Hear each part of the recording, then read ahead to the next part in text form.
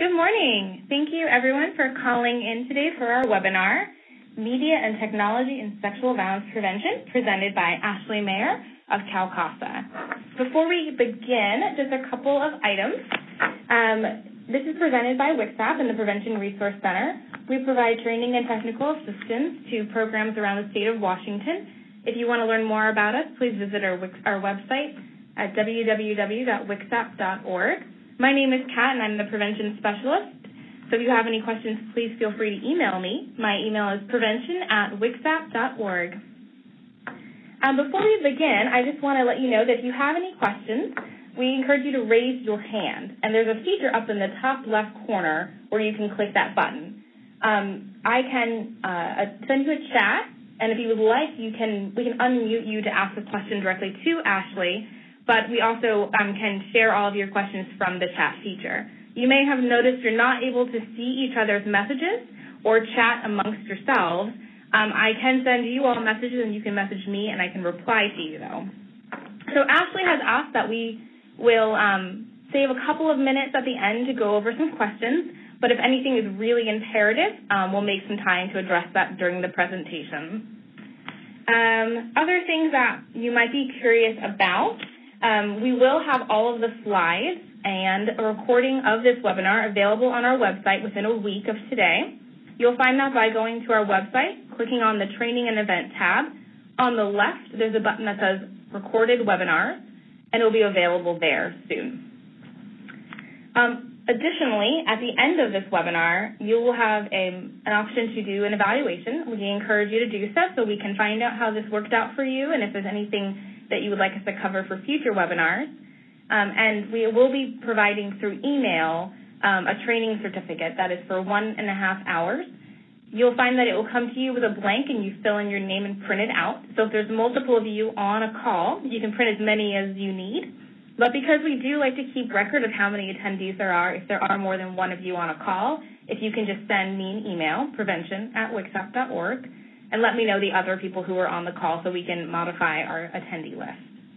Those are all the announcements that I have, so I'm going to put up our first slide and turn it over to Ashley. Hello, thank you so much for having me. I'm very pleased to be here. Again, my name is Ashley Meyer. I'm with the California Coalition Against Sexual Assault, and I specifically have been working on the National Prevent Connect project, which is an online resource for the prevention of sexual and domestic violence.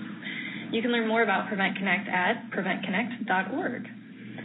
So today we're going to be talking about media and technology in sexual violence prevention. And this is something that I think we have really started to talk about a lot lately. I have been fortunate to talk about it in a number of states, which means a number of different communities and audiences. I recently, or a few months ago, last year, so more than a few months, went to Hawaii to talk about this topic. I also come from your neighbors to the south, Oregon, and I was with the Oregon Sexual Assault Task Force, and we talked about this topic quite a bit. So we're just waiting for the first slide to come up. I think I'm going to ask Kat if there's anything I need to do to make that slide work. Kat? If you double-click it in the bottom view, it should appear. Okay, here we go. Okay, you're able to control that slide? I am, and it'd be great if someone could just type into the chat if you see a slide that says Media and Technology in Sexual Violence Prevention. It has a blue bar. I see it. Okay, great. Well, let's go ahead. So we're going to start by asking, where do you work? So if you can just click on the answer that fits your program where you're working these days. And if you don't see exactly where it is, if you could just click other and type that into the chat box, type your answer.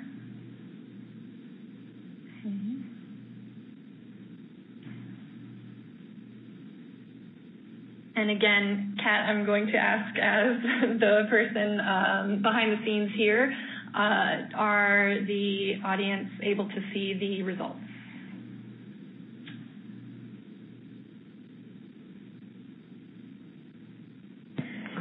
Ashley, we're checking. We're having a few technical difficulties on our end. Okay. They should be able to see the results.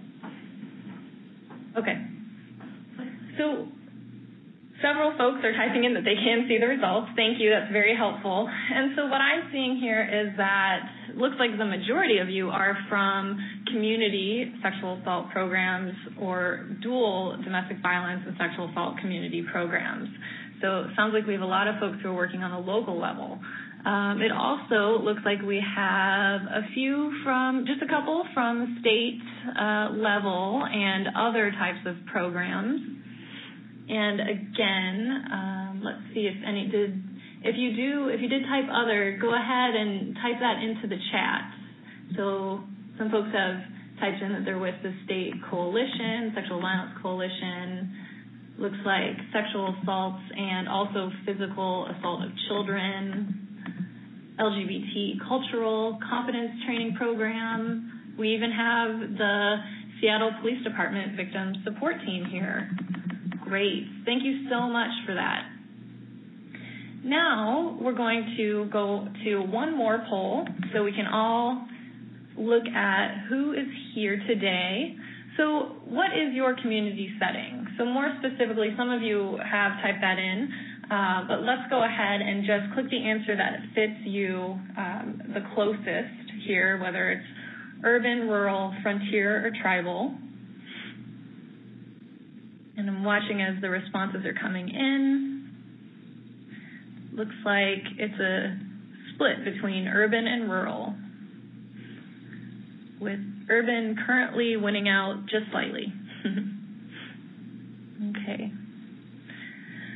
So we do have quite a varied audience here today, and I'm going to attend to that throughout the presentation. And feel free to type in the chat, even raise your hand if you would like to be unmuted to make a comment or ask a question.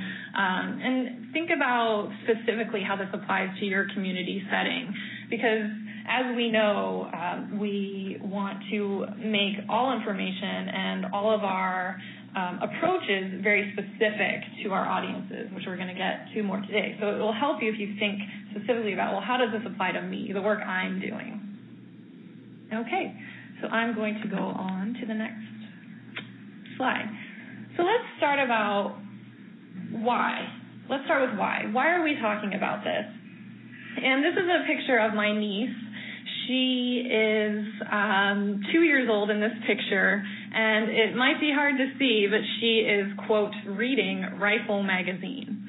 And so that's a picture that is meant to really point out in somewhat of a humorous way the fact that we really have media and the messages coming from it everywhere, to the point that a 2-year-old on vacation, not at my home, can find a Rifle magazine and pick it up. And you might be thinking to yourself, but I'm not a techie, I'm not sure, I understand that this is important, but it's so complicated, but I want to assure you, I'm not a techie either. I'm not someone who has a big TV and knows all the technology. You can look at this picture here, and you can see that for several years I had about, I think that was a 13-inch TV that I played through a VCR to get it to work. And only recently, a couple months ago, when I moved from Oregon to California, did I get rid of the TV, and now I don't have one at all. So hopefully that can alleviate any of your concerns about not being someone who's really up on technology these days. I also like to live simply. However, at any given time in my home, you will likely see 2 computers on and being used for a variety of purposes. You can add to that 2 iPhones in my home. And then if you consider the fact that I also have a roommate who has an iPhone and a laptop, and I have a work laptop as well, you can see that I have 4 computers and 3 smartphones in a relatively small apartment.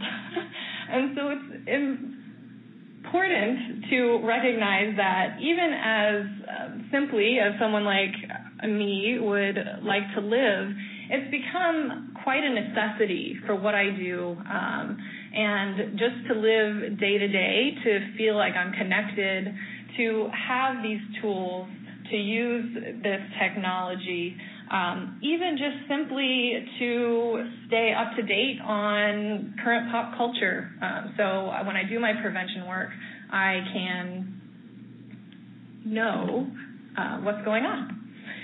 So let's do one more poll. And I want to ask you, what is your familiarity with media and technology? This is completely anonymous, and no one's going to know who the tech nerds are if you answer that you are a tech nerd. So go ahead and answer this poll, and we'll see as the results come in where we are as an audience, as a group together here today. So it looks like the somewhat and quite a bit are the most common answers. So we have a large majority of folks here who know about technology, are familiar with it and media, but they wouldn't consider themselves tech nerds, and they also wouldn't consider themselves completely uninformed. So only a few tech nerds here today, so very advanced in your abilities and your knowledge about technology. And I really do want to encourage all of you to chime in when you can, to raise your hand, to communicate with Kat through the chat box, and she will bring to light any of your comments or questions as we move throughout today's presentation. Okay. So think for a bit, do a little brainstorm about the ways in which you encountered media today. So think about your perhaps drive or bus ride or train ride or walk into work today, maybe getting ready for work. What did you come in contact with?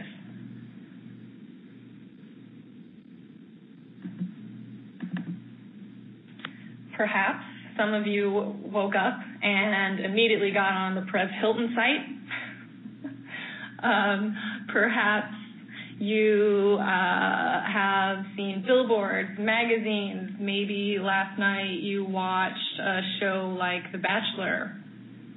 It looks like some folks are talking about in the chat the fact that you watch TV news.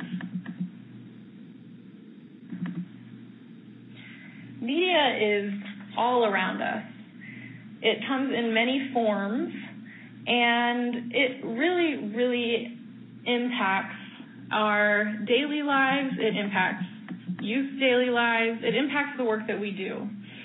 So I'm going to keep coming back to the fact that some of you have asked me before this, how can I convince my organizational leadership that this is something important, this is something we need to pay attention to?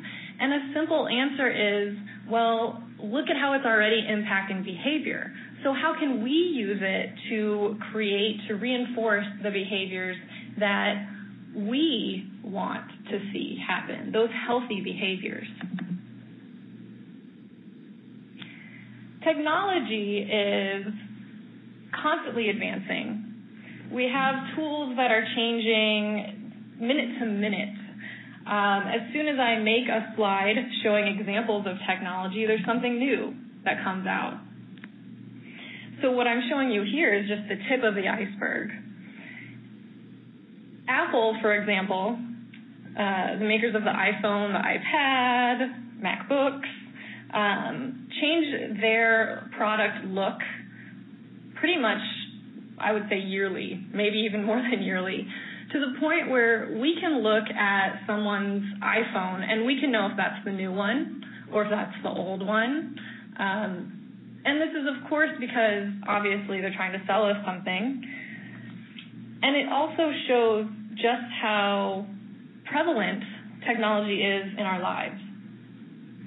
Because I'm sure some of you, maybe those three of you who said I'm a complete tech nerd, will likely be the ones who have that. And when a new one comes out, we're going to see it as something that we need to be able to live these connected lives.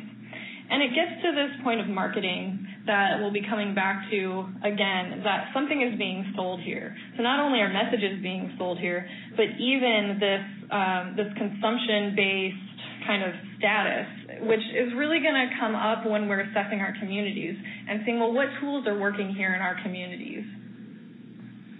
And to pull out one type of media and technology that works together is very important in the work that we do. There's social networking. So from the most common, most popular, like Facebook and Twitter, which we'll be talking about today, to some more genre-specific sites, there are many, many degrees and methods for interaction. So something like Pure Volume tends to have more of a rock or punk subcultural audience, whereas Instagram has quite a variety of audience members, and it's based in pictures, others are based in music, and then some that have been very popular, like MySpace, are quickly kind of falling to the wayside.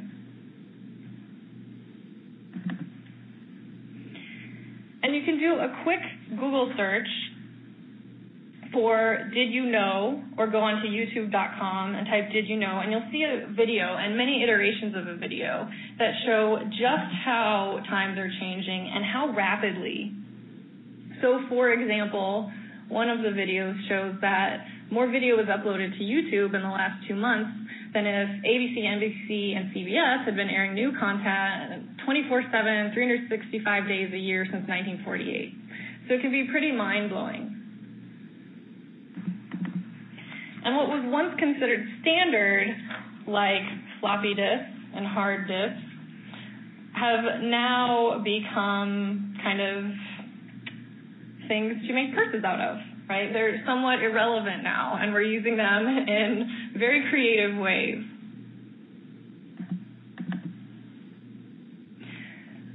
So let's ask, again, what's being sold? I think in our movement we've done a really good job of analyzing this, of looking at the messages that are out there and looking at, well, what kind of norms, what kind of standards for behavior are being put out there? And what is this creating? How is this contributing to a rape culture, an environment that allows and sometimes even supports sexual assault and its related behaviors? But sometimes it feels like that's all we do. So I really want to encourage us all to think about, how can we shift the frame? So we know there are bad messages out there.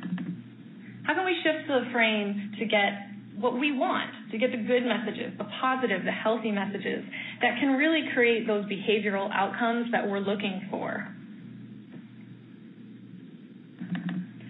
Well, here is a useful tool. You might think there's so much out there, how do I choose? You just showed me slides with so many different types of technologies and social networking sites. Well, I'm going to take you through a model that can help you do that, can help you make those decisions and really find what's going to be effective and what works for you. And this does tie into, if you're a rape prevention and education grantee, it does tie into some of your requirements. I know that you have a community development piece that you all do in Washington. In Oregon, we required when I was there, community assessments and this continuous quality improvement process. So this also is really in line with some of the funding that you all are getting to do this work. And to make it a little bit simpler, I want to pull out just 4 aspects of that model that I just showed you. And we're going to look at those specifically. So let's start with assessment. You're probably already asking these questions in the work you do, whether it's prevention, intervention, education. And it's absolutely key. We have to know, what do we want to change? We have to look at the population. So who is it who we want to create this change in? What population? What works specifically for that population? And then what are your options? And what is your capacity? Because Of course, there's the assessment of the population, so we can make sure that we are going to be effective and reach those outcomes that we're hoping for. But the internal organizational assessment is something that we can't forget. We need to look at our organizations. We need to say, where are we even with prevention? Where are we with our technology use? How we incorporate media, social networking. Because an organization that doesn't know and hasn't taken the time to do this is likely not going to be effective then when you try to go outside of the organization and do something that's really consistent, realistic, and really on point with where the audience, where the population with which you're working is. So a quick detour. WCSAP has really done a lot of work. It has a lot of materials for you all on considerations as you're getting into this, as you're using media, particularly social media and doing social networking, even working on your websites, your organization's websites. Some of the considerations, and as you read these, feel free to type into the checkbox other ones that you have dealt with or that you think about. So privacy and safety, of course, is something that we have to think about. This is the World Wide Web, right? And as I'm sure several of you who appear to be familiar with things like Facebook know, those their standards, their protocols, they're changing all the time. So we're always hearing, uh-oh, Facebook changed something. You have to go in and make this slight little change to your settings so you can make sure not everyone has access to, say, your email address, something like that, your private information. Also, when we're putting things out there on the net, we oftentimes are losing control of our message, the organizational control of the message. So that's something to consider when we're creating strategies that use these tools. Are we willing to lose that control? Are we not willing to lose that control? And that's really an organizational decision. The information, as we know, lives on forever, and I think that there have been a lot of stories about even just individuals putting something out there and then, say, running for office or applying for jobs. It's a different world now where what we're putting out there is going to last. So we make a Facebook post or we write a blog about something, we might delete it, but the way the internet works these days, it's still going to be there somewhere and someone's likely going to be able to find it. As organizations, we also need to think about what happens if we have disclosures or requests for assistance. If any of you have Facebook pages, you might be familiar with this, where you might have survivors posting a note saying, I need help, call me, or what do I do? You know, making disclosures in that kind of a format. And so we really have to have policies. We really have to be prepared to deal with these things. And I know WCSAP and CalCASA, a lot of us have media policies, sample media policies, and so that's something that you can look to WCSAP for. You can look to other resources to just look at what are some samples. If we don't have one that works for our organization and we want to explore how we could create one, there are several resources out there for you. So getting back to assessment, let's talk about why. So again, your organizational leadership might be asking, first of all, why? Why do we want to use media? But also maybe, why do we want to go through this big process? Let's just go do something rather than spend some time doing an assessment. So I'm going to play you a very quick video, and I hope you can hear the audio.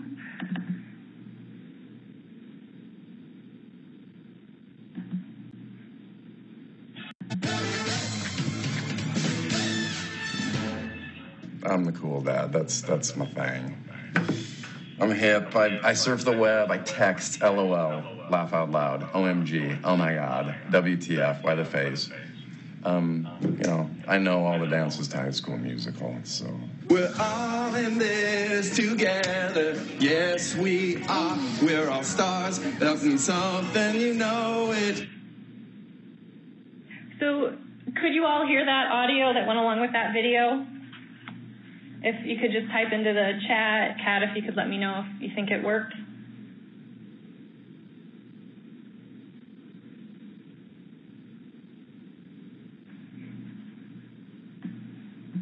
Okay. So it looks like some people heard it and some people did not. So I'll just give a quick recap. So what he's saying, so this is from the show Modern Family. And this is Phil Dunphy, the dad. He has 3 children, and he's saying he's the cool dad. He's hip. He knows, LOLs, laugh out loud. He mistakenly says WTF is why the face. And then at the end, they are showing him performing for his children a scene from High School Musical where he's singing, he's getting the lyrics wrong, and he's basically not cool. And so it's just a quick way to show you that, unfortunately, sometimes this can be us. If we don't do assessment, we can turn into this dad who thinks he's cool, thinks he's got it, it's really working for those kids, but it's not. So we do assessment. It can really be boiled down to asking. Ask. There are several tools that can help us ask what we want to know. We want to know what are kids using these days? What's relevant for you? What motivates you? How do you identify, right? What can I do that's going to be consistent with how you identify that will encourage the behaviors I'm trying to create? So I really like tools that aren't specific to media, but they're really specific to community assessment. So the Community Toolbox is a great one, and you can just literally go to google.com and type in Community Toolbox. It'll come right up. There's also an organization called Rescue Social Change Group. And what they have is this functional analysis of cultural interventions. You can just call it FASI. They refer to it that way. And you will get the slides and be able to click the link to go to this. They have a lot of resources on this, downloadable PDFs. It can get very, very complicated. There can be a lot if you really, truly do the assessment to fidelity, the way that they've created it. But basically what they're asking is the who, why, what, and how of your audience, of your behavior change solution, right, the approach that you're using. So the questions are, who in the population is performing the behavior that you're trying to change? Why is the population performing it? What changes can be made to prevent the behavior now and in the future? And how can we communicate with this population effectively? And you'll see, going to that site as a resource, that there are multiple really in-depth questions that fall under these larger, broader questions. And why this works really well, and it does because it gets to the fact that even within one community, we could say something like youth, but within that, there are many, many subcultures. So here's an example from their literature, and again, this is called Rescue Social Change Group. And this is about the emo subculture. And so they'll use this tool, they'll use an assessment, they'll go in and they'll find out what different identities do youth, in their case, they specifically work with youth, have. And so if I'm trying to change a behavior, how can I fit my strategies with what they identify with? And it's been really effective.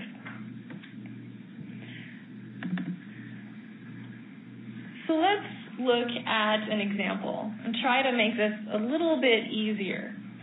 So when you think about what change do I want to create, let's just pick knowledge about consent, a pretty common one. I want to increase knowledge about consent. Well, in what population? Here, let's say it's boys between 11 and 14 years old in a community in Ocean Beach, or in the community in Ocean Beach. Ocean Beach is fictional. In this case, in Washington, we'll imagine we're on the coast. What works? Well, you did a 3-school survey that indicated that anything that was online, based on a smartphone, these children's resources are apparently pretty high, and they all have smartphones, or TV-based.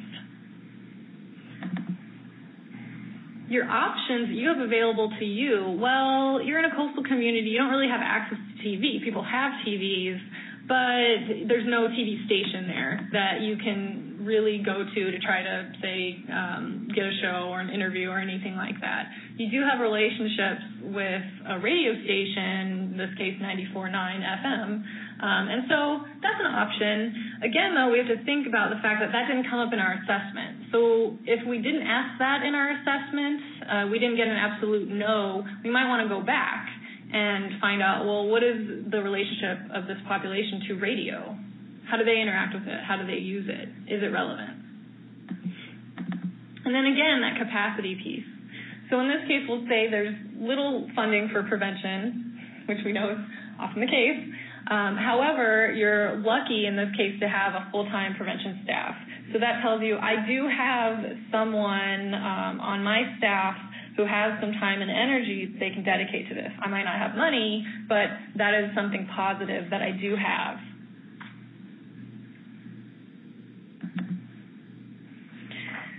So this may look familiar to you. This is a diagram that shows the different spheres of influence that we can have when we're doing our work. And it is from the social ecological model. I will go ahead and assume that you all are at least somewhat familiar with this. And if you're not, it's just the spheres of influence that we have when we're doing this work. So usually you'll see individual, relationship, community, and societal levels. And this is a magical model that Chad Sniffen just pointed out in the text. That yes, most of us have heard of this. So what I don't have in here is the societal level. That's simply for ease and time of this presentation. And a lot of times when we're doing work on all these levels, particularly community level, we're also making change at that really more macro, broader societal level. But here we're going to just focus on these three. So think about this fictional population of boys ages 11 to 14 in Ocean Beach. And think about, well, how can we make change on the individual level? Something that we commonly do are presentations. We might also think, okay, they said anything on the internet, maybe we could do a blog. But when we look at presentations, we've traditionally done these in ways that haven't necessarily included a lot of media, haven't used a lot of technology. So let's try to rethink this. YouTube can be a fairly easy way and cost-effective way to take this presentation idea, the history of presentations, this really common strategy and activity that we use, and make it fit for this population that really wants to see things online. And with relatively little resources, I looked up today how much a flip cam, which is the camera on the right side as you're facing the screen, is $245 for the newest flip cam. So even if you couldn't afford that, a lot of people are just recording videos, as you probably know, on their phones these days and quickly uploading them to the internet. So an organization like the Consensual Project does this. They have taken flip cams, YouTube, and just had access to a computer with an internet connection and posted several interviews with folks who I would probably call maybe pop culture people. So they're popular, they're relevant for a younger population. In this case, most of what I've seen has appeared to be targeted towards maybe 20-somethings, early 20s. And with relatively little money and just these few resources, they've been able to create really quite dynamic presentations and conversations about, well, what is consent? What is healthy sexuality? What does it mean to you, famous person who people are going to listen to? And so you could easily look them up to see how they've done this by just going to youtube.com and typing in the Consensual Project, and to get some examples of who they have interviewed and how they have done this.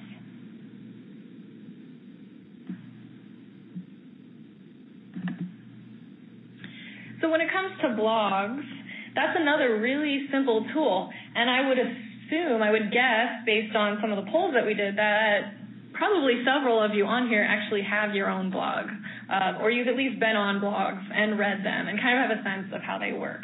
So there are many out there for free, and when you get the slides from Kat on the WCSAP website, you'll be able to go and look at those icons and figure out what kind of blogs are out there. I had WordPress on there, Blogger on there. There are a lot of different blogs. Everyone has their favorite. They all pretty much honestly work the same way. So you can pick one of many of them for free. You could do multiple ones. You just create an account and you start writing. Best practice is to really keep this short.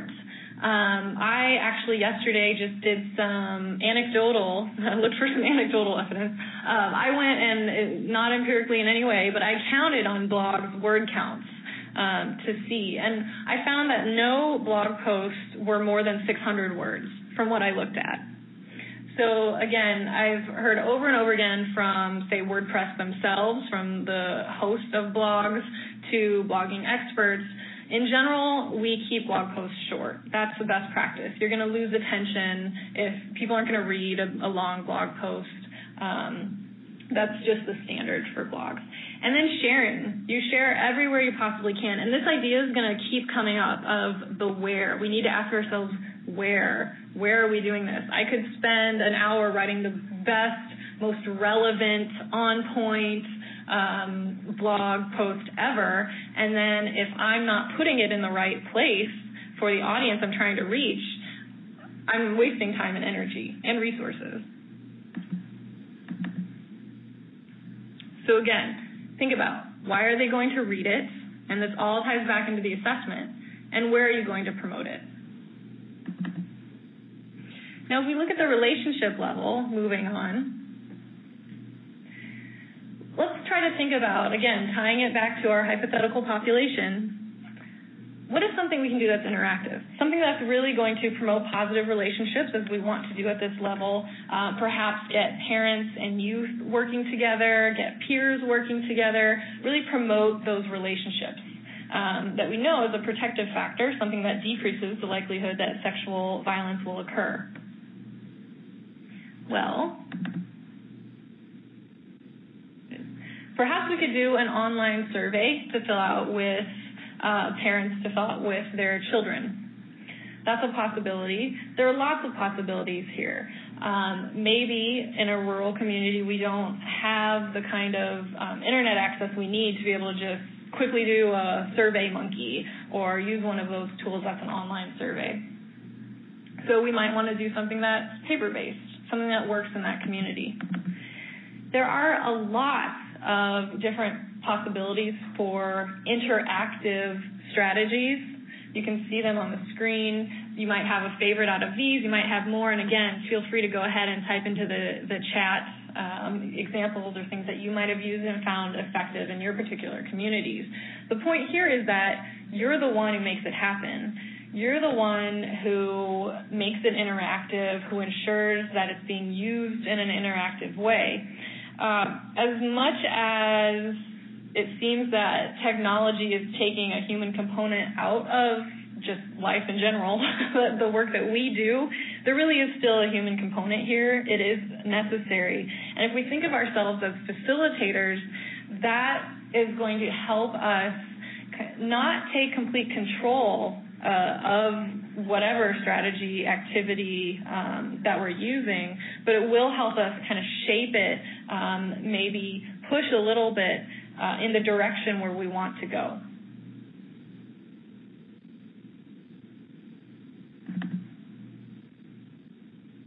And I just wanted to just give one quick example of an organization, a movement that has really effectively used these interactive types of tools, particularly it's through Google platforms, Google Maps, just lots of interaction. It's Hollaback. And so we actually have a board member of Hollaback on right now. So Chad, if you want to add anything into the chat, feel free.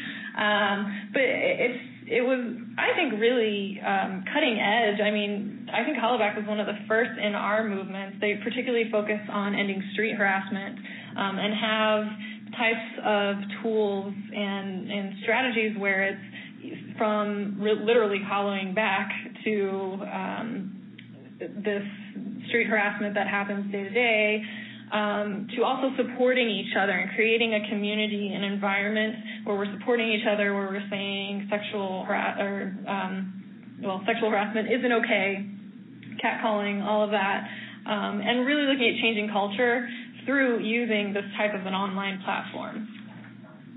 Hey, Ashley. Yes.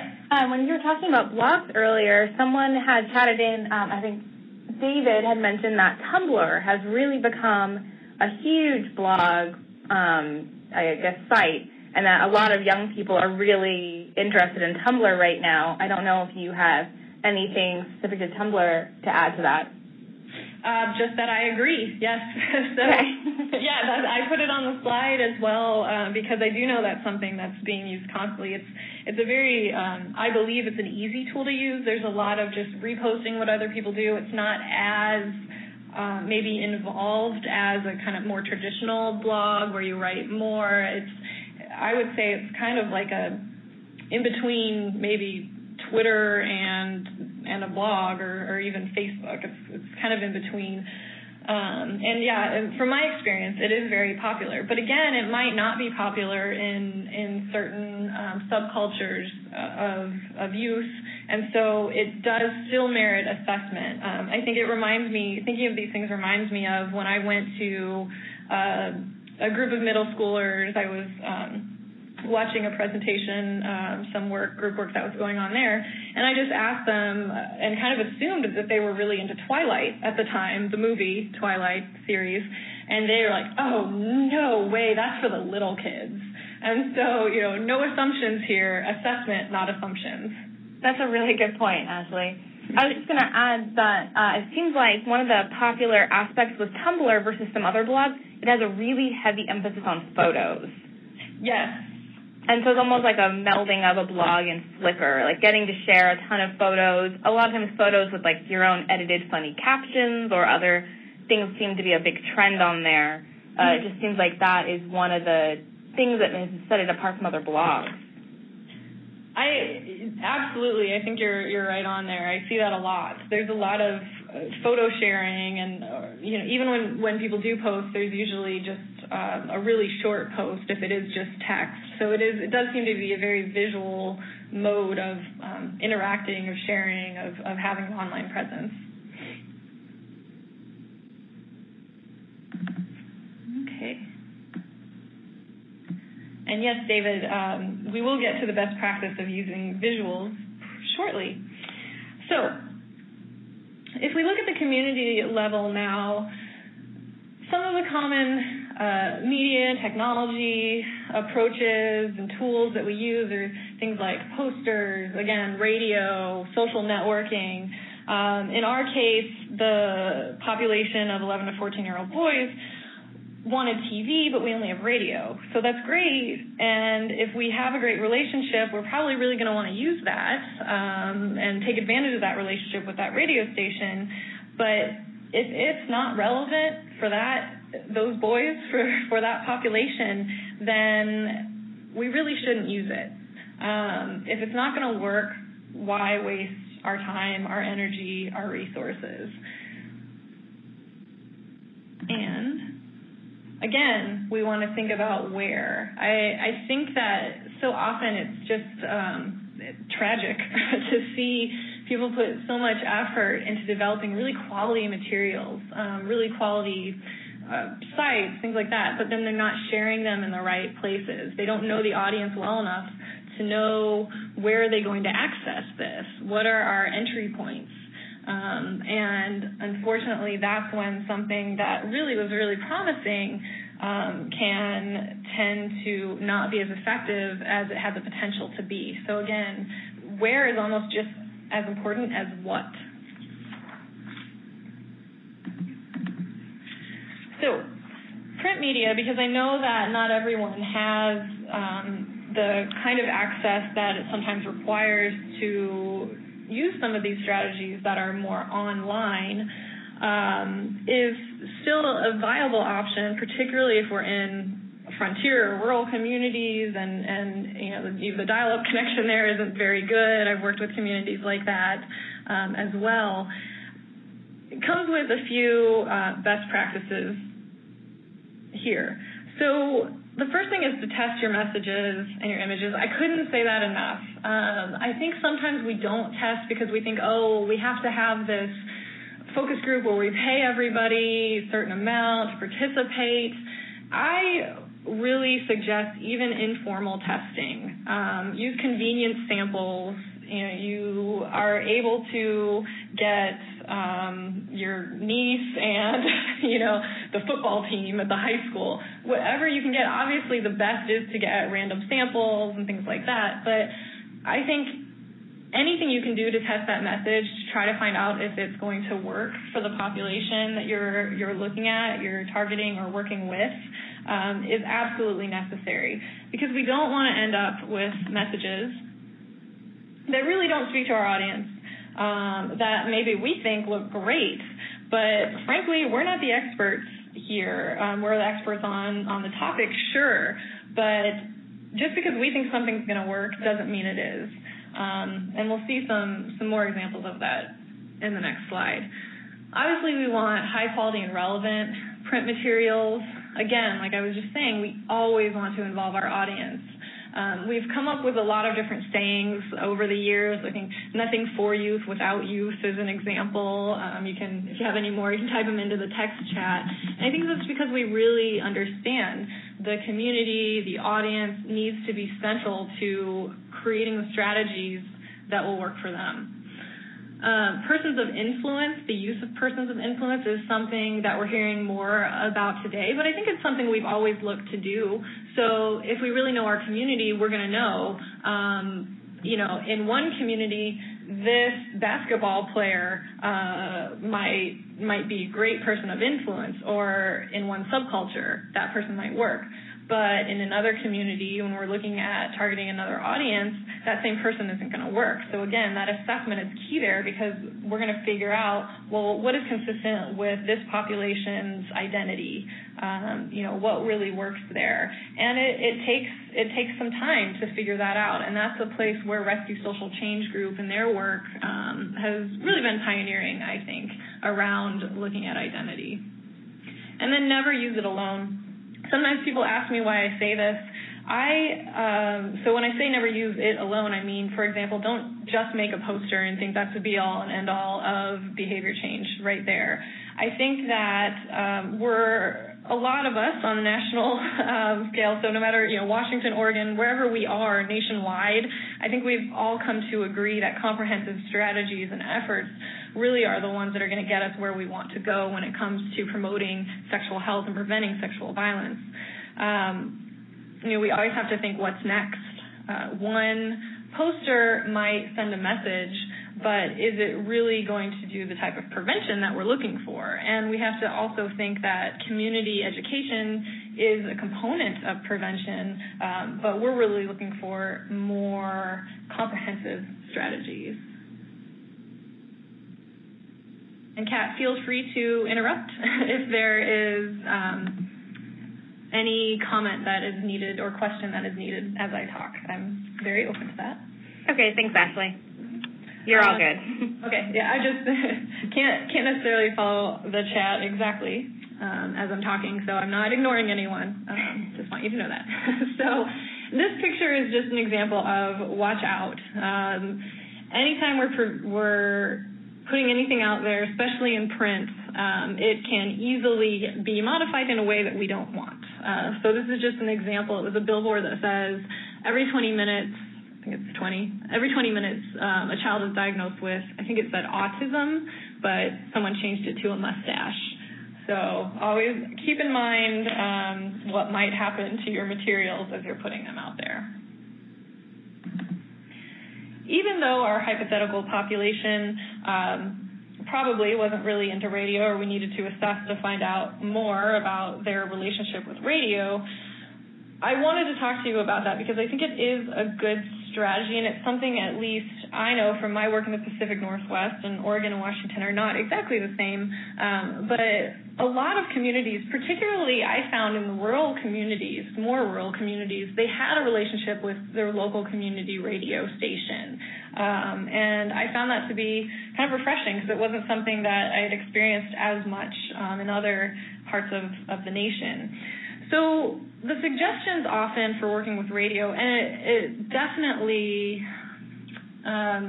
is something that I think applies beyond radio, but is really offering yourself as a gift, saying, I have something here for you. As uncomfortable as it might sound to say, it's selling ourselves, really showing that we have something they're going to benefit from. So they'll pick up the story.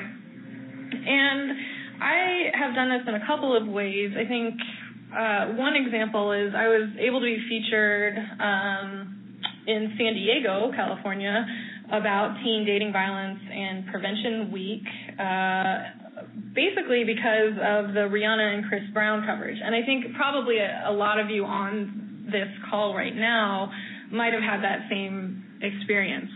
And I didn't want to use that, obviously. I didn't necessarily want to go out there and try to have to talk about Rihanna and Chris Brown. Everyone was talking about it. I definitely didn't want to answer the types of questions they were asking me, but I was able to use that as an entree. I was able to have that be an entry point to using this tool, using the radio and the stations to get messages out there that I wanted to get out there. And I think if you've ever done any kind of media training, oftentimes it basically comes down to get in and then say what you want to say. And so there's a lot. The Wellstone Institute, I went to a great training, media training they offer, and obviously WICSAP has media trainings and things like that that can really help you figure out, well, how can I sell my message? What are opportunities I can take advantage of to get out there on the radio? And then social networking. So I'm a fan of, I think it's DIOSA communications for best practices, continually updated best practices for social networking. They change, just as social networking changes. Anyone who has a Facebook page knows that we all had this big shift over to a timeline, and so that changed the kind of postings that we were doing and what our pages looked like and things like that. And so there are a number of sites, and this is just one. Again, you'll have access to it when the slides are posted on the WICSAP website that has a lot of great free resources when you're looking at social networking.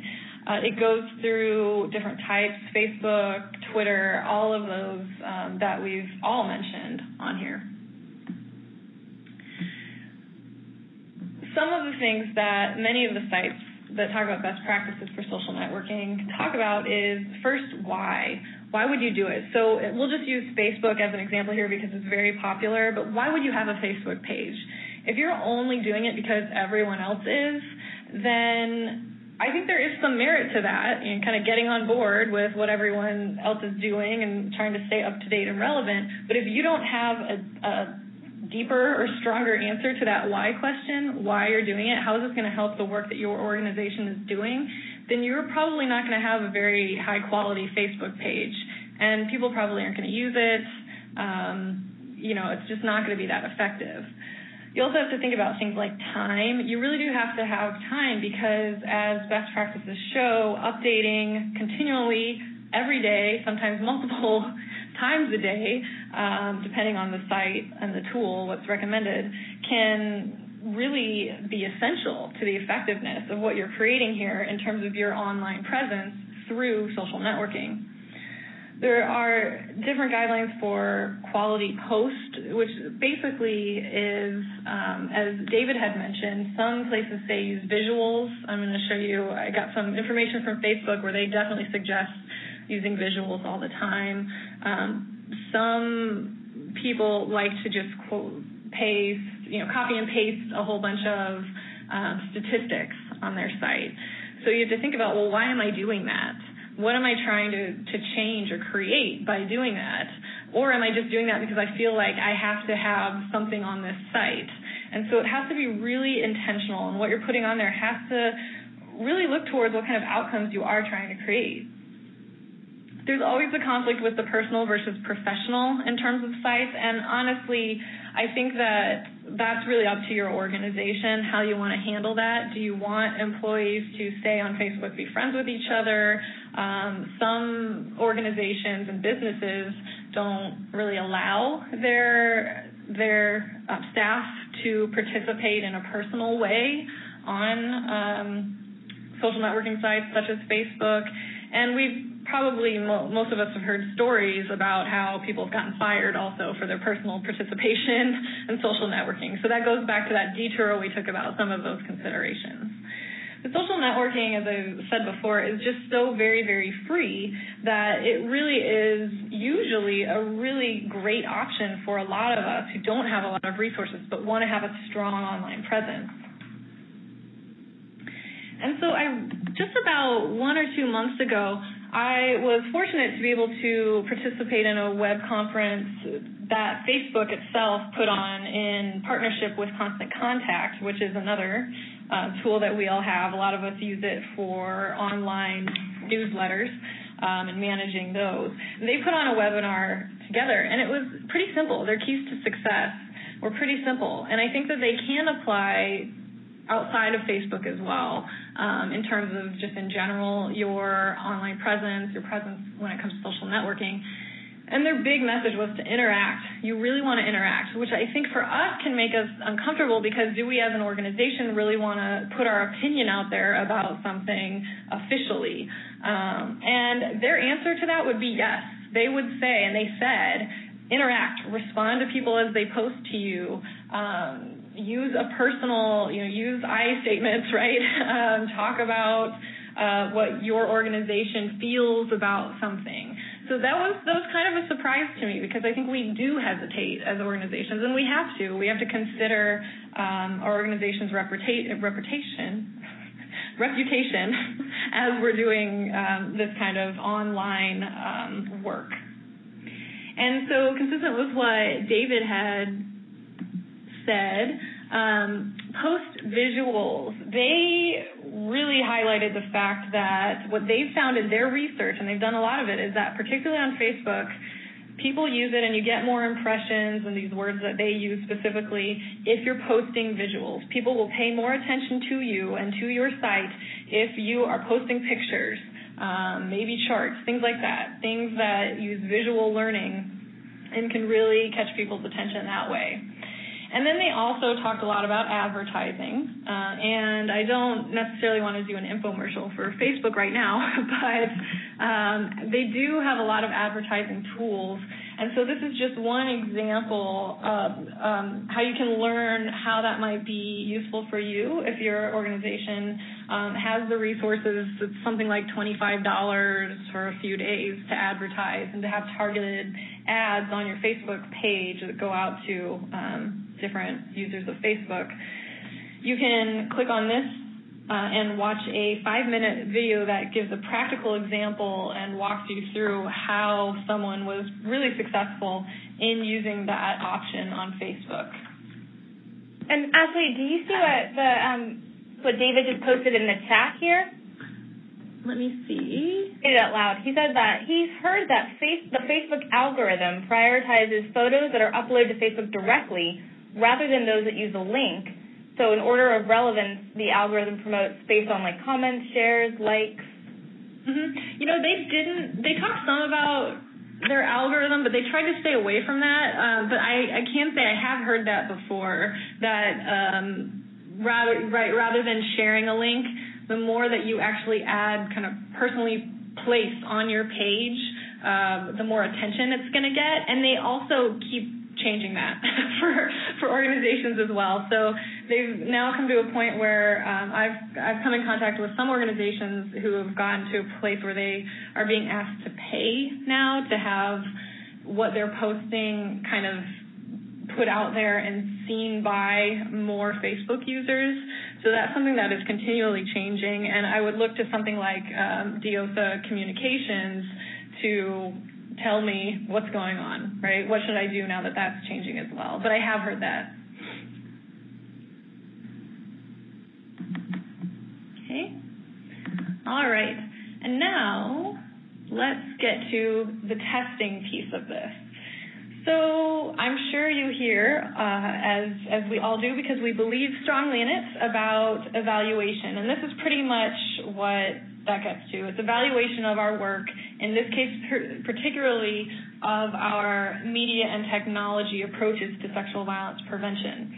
So we can have typical process measures, and process are basically things like, did you like it? You know, was the online room too cold, right? There are those when we're not online, we ask things like, did you enjoy the presenter's presentation? Did the presenter seem to know what she was talking about, right? Things like that. Was it good? But you really can test for outcomes here. You can measure, did I create the change I was hoping to?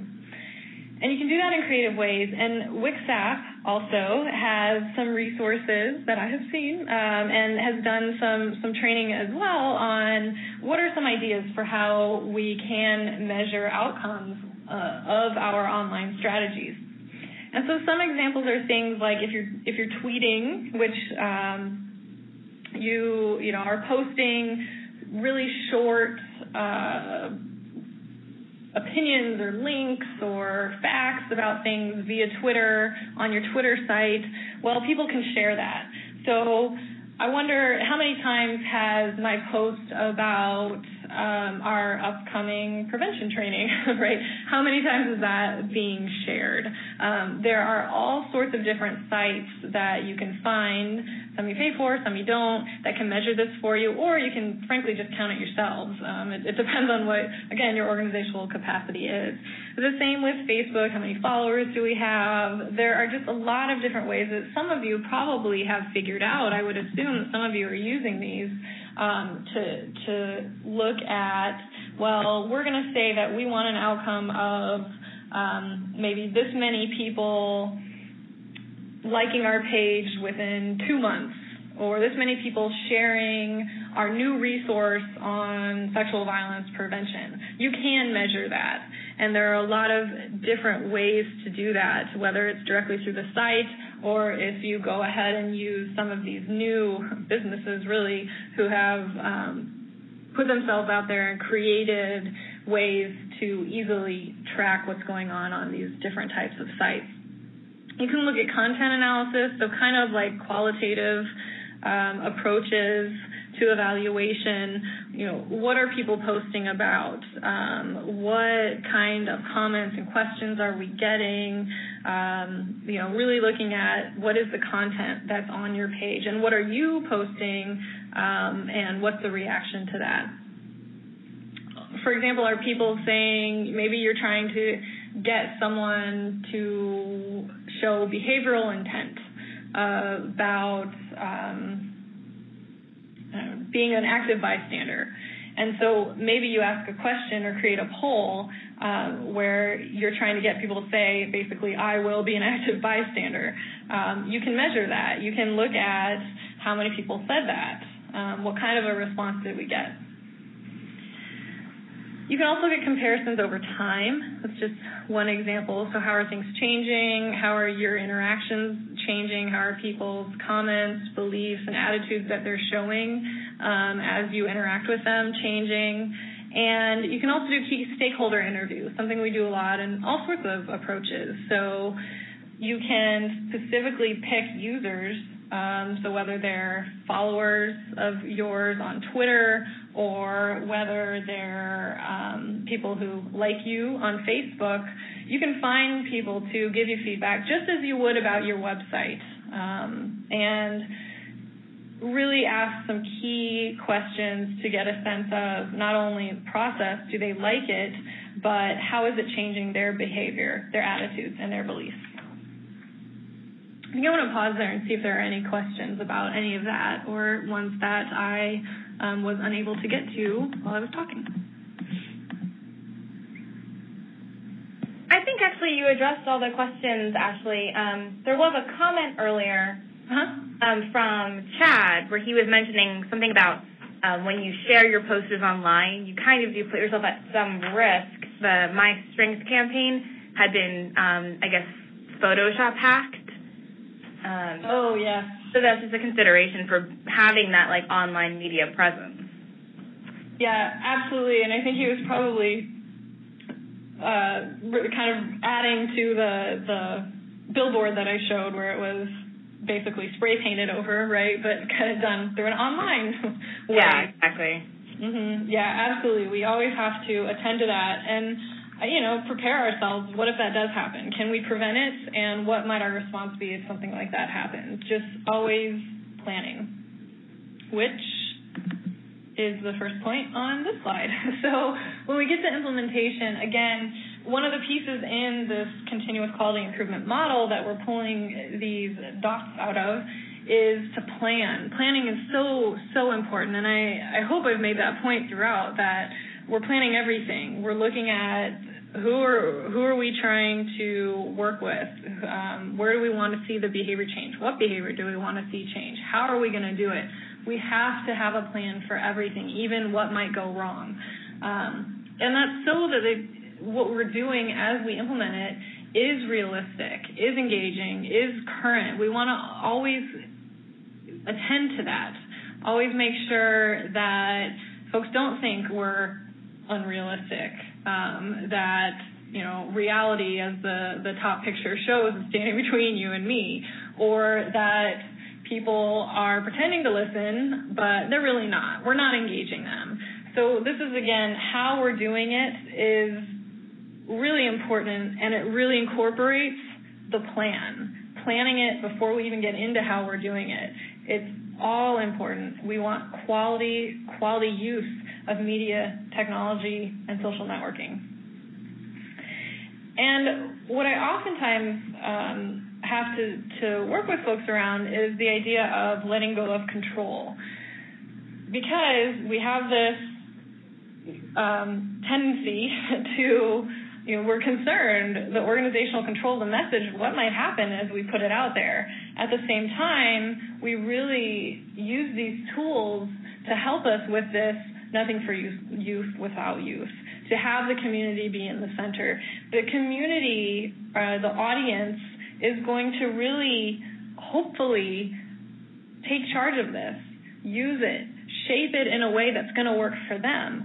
And so that's where we are facilitators, but we have to let go of this kind of tendency to want to say, no, that's the right answer, no, we're going to use it this way. The more that we can let go and let them create something that works, the better it's going to be. And I think that, that's kind of applying typical community organizing to this new online world that we have.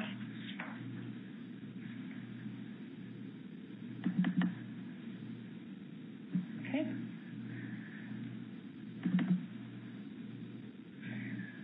So the next point here is revision. We can see that, as I've said over and over again, things change, especially in this realm when we're talking about technology. They change rapidly. And so a key component of the continuous quality improvement model is to revise.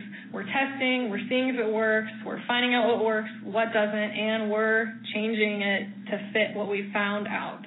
So it's a circular model. We're continually implementing, testing, assessing, right, figuring out what works and what doesn't. And then we have to be open to changing so that we really are being effective.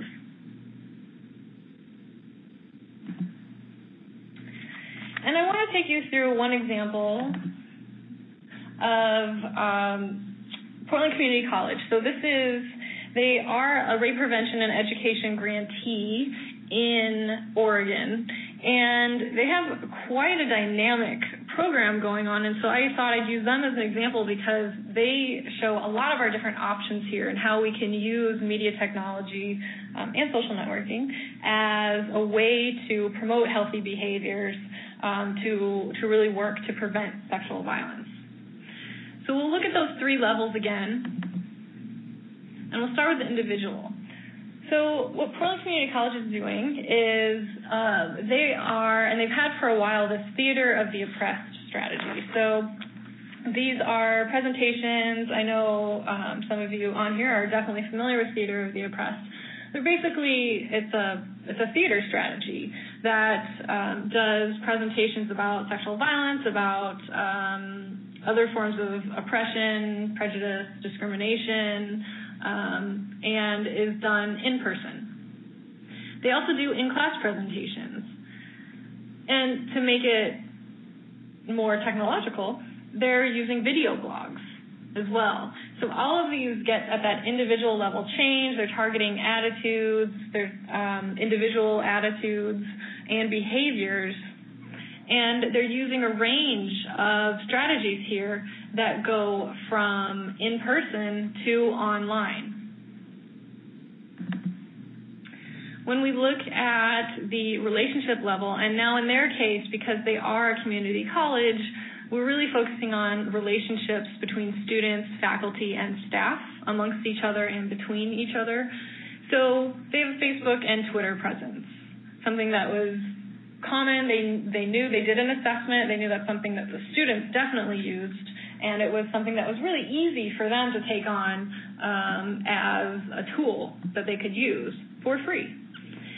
And then on a non-technological level, they have the PCC Safe Council, which is a council of students, faculty, and staff who are overseeing their larger sexual violence prevention project that they're doing, which is called PCC Safe, and that's Portland Community College Sexual Assault Free Environment. So that's the overall name of their project. And then at the community level, they have all sorts of things going on. So some of the strategies you can see that affect both the individual and relationship levels also are making community change as well, and utilizing the community to create change. So they have a website. They have newspaper coverage. They're using media. They're using online technology. And they're also doing things right there on campus that don't use that, like flash mobs. And they have a branded club that they're using, PCC Safe. So they've branded it in a way that students want to be a part of it. They have an indication that they're a part of it on their student ID. Right? They really created something that really resonates with the students, the identities they want to have, those characteristics, and created something that meets that. Other options that they could use, they could do email groups. Maybe they could use texting as a way to engage the students, posters, campus or local radio and TV. They have a lot of options here. And again, what they're using is going to stem from not only what their capacity is, but more importantly, what they found in their assessment is going to work for the students whose behavior they're trying to change. So I am going to go ahead and open it up for questions. Awesome. Thanks, Ashley. We actually did have a question in the chat. This can go out to you, and then if you don't know, we can pose it to the group, and they can answer through chat. The question was, can organizations get an Instagram account and use that as a way of, being out there in the media? Absolutely. I've been noticing a lot of organizations doing it more.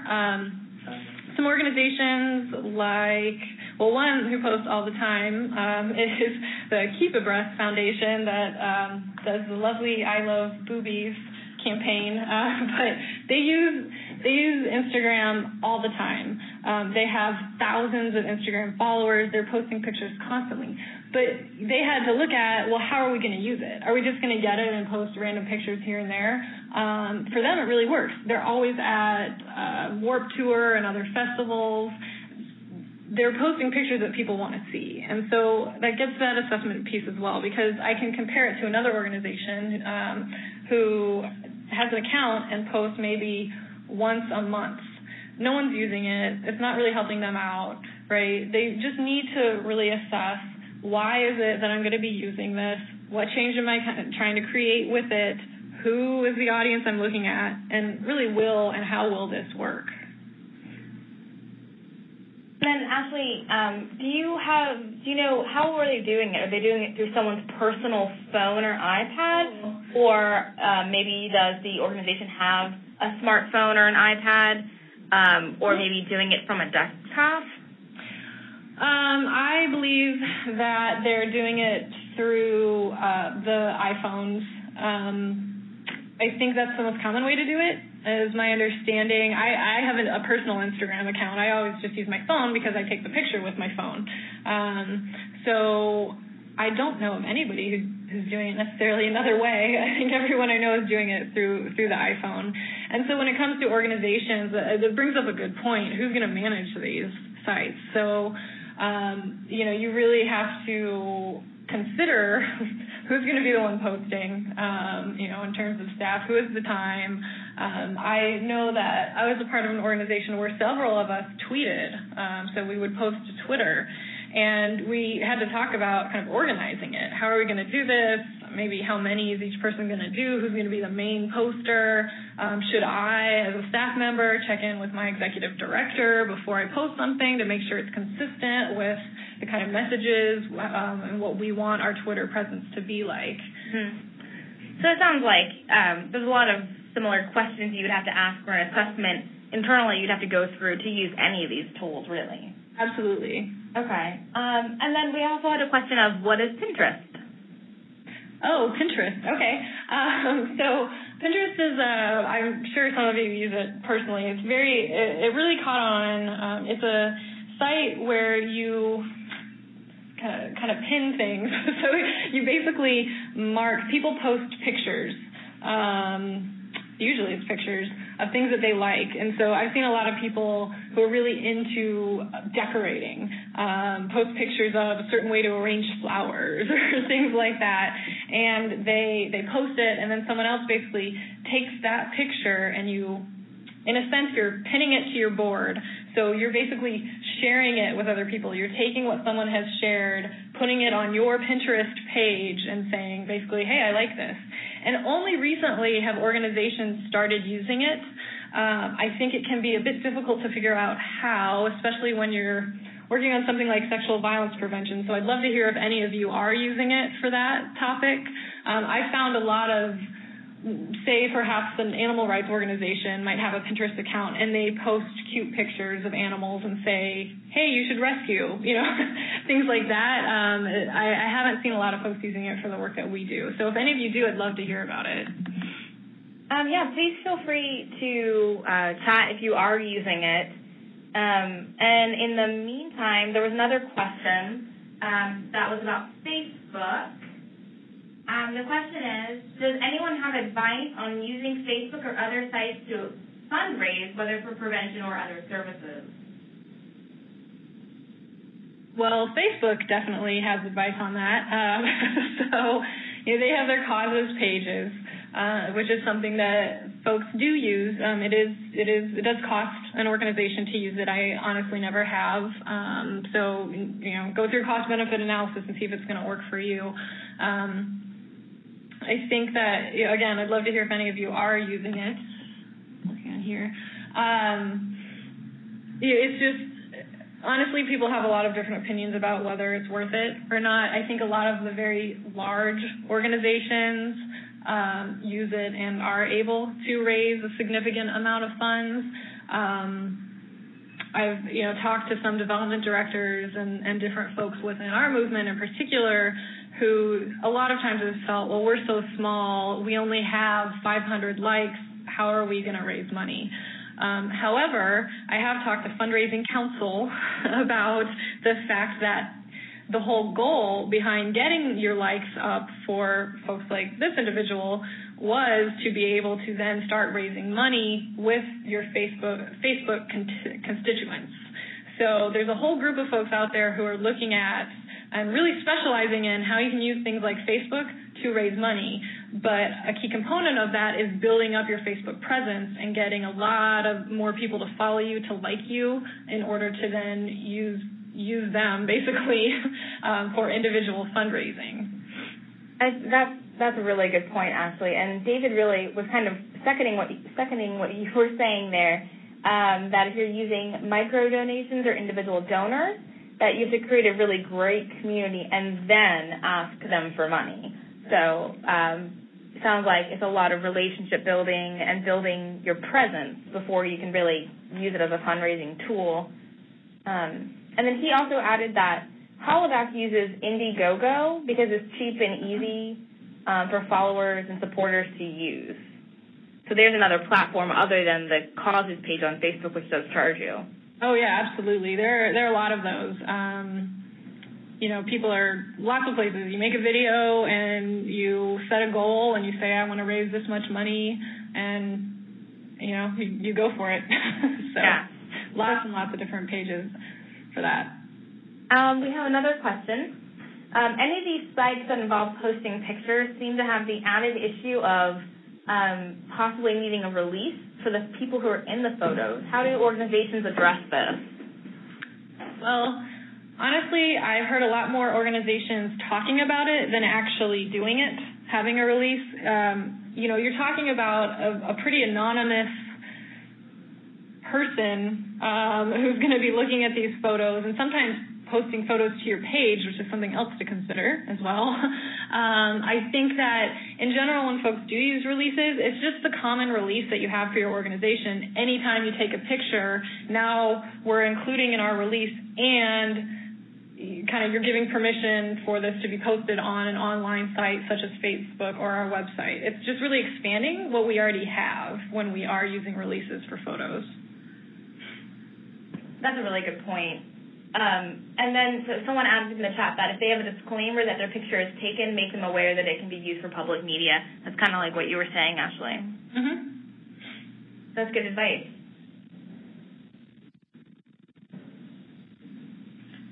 And then there was just one other comment about the fundraising piece, that some people use Kickstarter, but there are a lot of hoops to jump through. And so right. Someone was sharing that they've had better experience using the Indiegogo.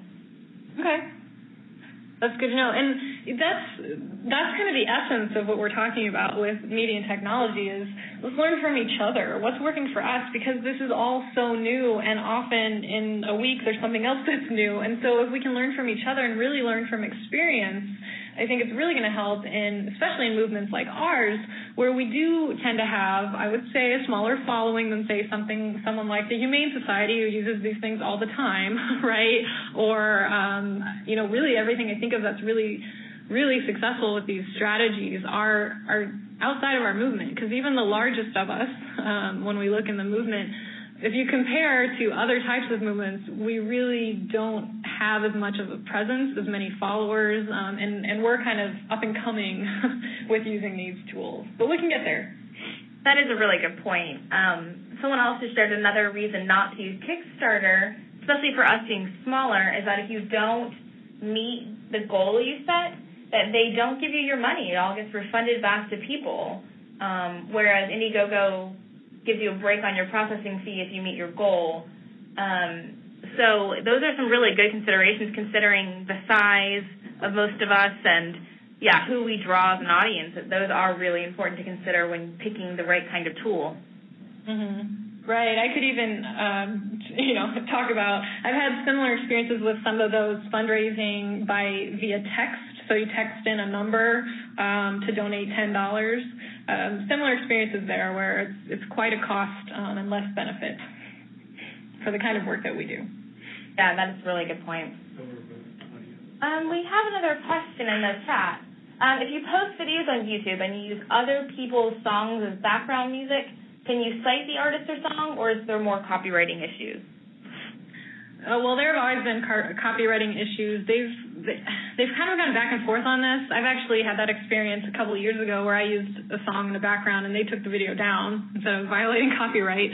Now it looks like what they're doing, and I'd love to hear some of you are posting maybe more often than I do on YouTube about if you've had that experience. It seems random to me, but I've seen a lot of people who just say that I do not own the music, this is what the music is, this is who the artist is, and those videos tend to stay up.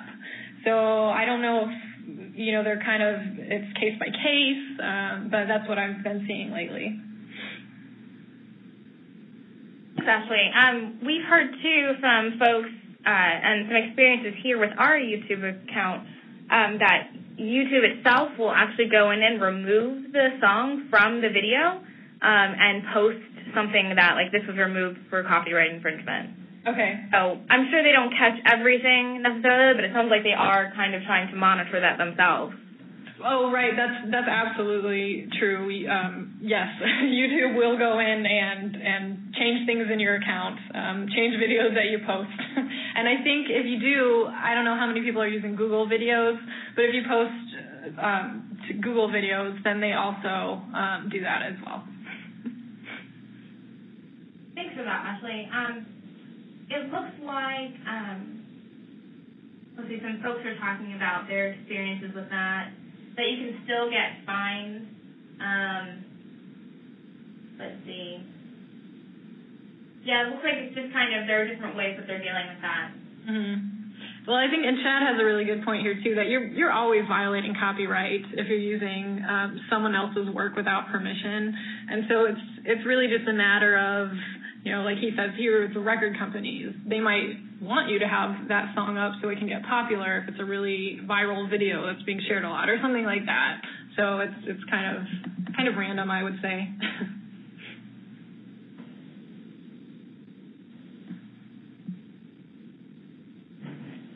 And we had some questions, so I just posted the link for the Indiegogo site that some people were referencing. So you have the web link in the chat feature now. Mm-hmm. And I really want to encourage everyone to really take advantage of your coalition, WCSAP, because really you all, WCSAP has done a great job of creating resources, doing trainings about this. I've looked at a lot of WCSAP's materials, and they're definitely ones that if you haven't tapped into, if you haven't seen them, I would definitely suggest that you go ahead and take advantage of those.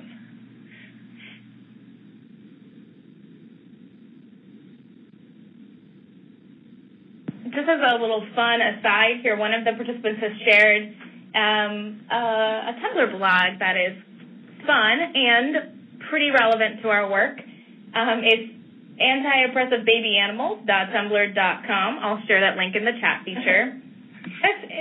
One of my favorites. Yes, it is pretty entertaining, and it's kind of it's a nice way of seeing some of our dialogue making it into the popular media. I mean, of course, it's accompanied with animals, which is adorable, and some humor.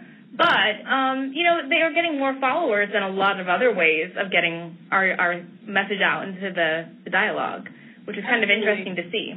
I'm always hoping that some of our organizations will be the ones to create things like this and get more attention.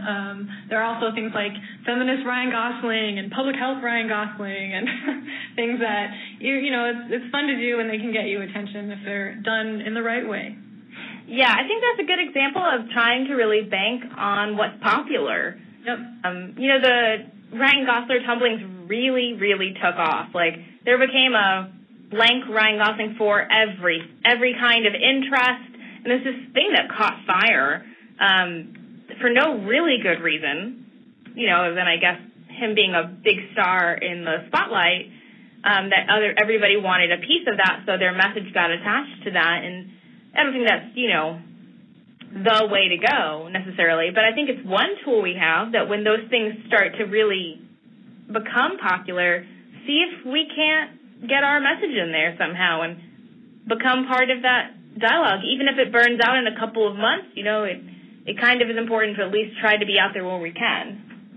Yep, absolutely. I think those are all the questions that we had in the chat. Did you have any other closing remarks? Well, I just want to encourage everybody to also go to preventconnect.org. I'll type it in here for more of our resources. There we go. On media, you can see not too long ago there was. Let's see, I think the most recent on media was a web conference on preventing child sexual abuse through using the media, and that was done in partnership with the Ms. Foundation. So we do have other resources, conferences, e-learning units on using media and technology, and I encourage you to check those out as well. Thanks, Ashley. And if you just want to advance to the next slide, we'll show everybody the wrap-up. So thank you for joining us today on this webinar. You'll get a pop-up window with that evaluation. We ask that you please take it, and we can use that to help guide our future webinars. You will get an email shortly that will verify your attendance and can be used for your ongoing training hours. And if you did have other people on the call, please do send us an email so we can add that to our participant list. And thank you again for your time and joining us today. And thank you so much, Ashley, for a really great webinar. Thank you for having me. Everyone have a great day.